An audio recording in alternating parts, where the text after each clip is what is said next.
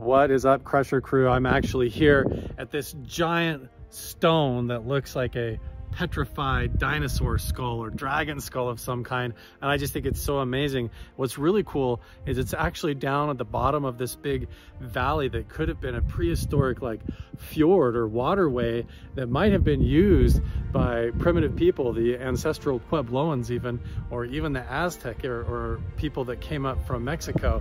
And even over the hill that way is some real petrified dinosaur footprints.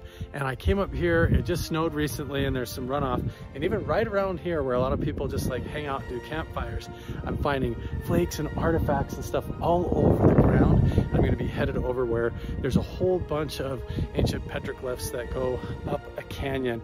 There's wall after wall after wall, and then big pictographs at the end. And so we're going to go on a big journey. It might take several episodes. Let's go.